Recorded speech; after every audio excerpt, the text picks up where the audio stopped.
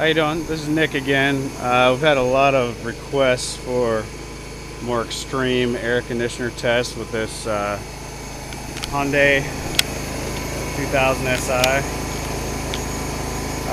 So I'm going to get as extreme as I can get while I think about it. It's just warming up right there. I haven't run it in a few months since I did the first oil change. So we're back in the same camper. The tip outs aren't out. We're in Pennsylvania, and our temperature outside is 106 degrees. I think that's kind of in the sun though. But anyway, it's like a record heat day here. And we're at 80 to 90% humidity. So, figured I'd fire this thing up and run the air conditioner for a couple hours and see if it shuts down. This is all wet right here. Here's another test. As I was dumping the gas, of course, everything was expanded and hot. So I blew gas all over the front of it as I was filling it up because it was empty from the last time I ran it. So then I dumped a good half a gallon of water all over the front of it. So maybe we'll check back in a couple months, see if we have corrosion problems. People were complaining about how the gas does run right on the front panel. Well, it does. So now this has, that's the RPM.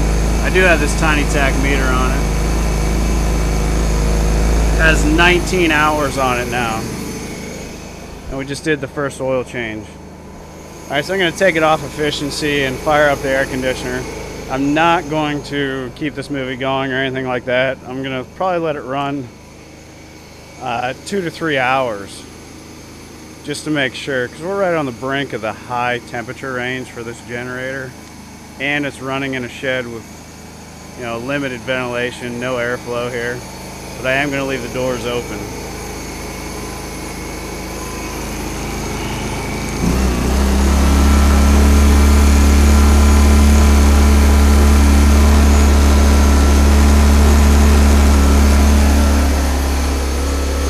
Alright, we're powered up. The batteries are also probably nearly dead on this.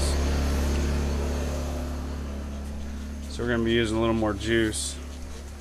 But again, this is pegged out, 106 outside, 104 inside. We're leaving it all closed up. We'll just like beat it up. Here we go.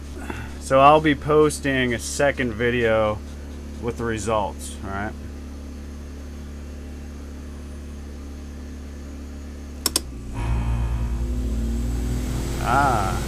Even with the fan and the compressor starting at the same time, we didn't stall or shut down.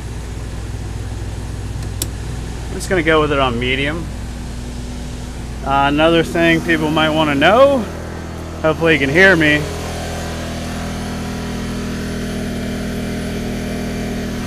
We're off level as well, about 1, 2, 4, 6, 8, about 8 inches off level. So we're going to let that run in the shed there. In fact, I'm going to close one of the doors, I think, and just try to overheat the fucking thing.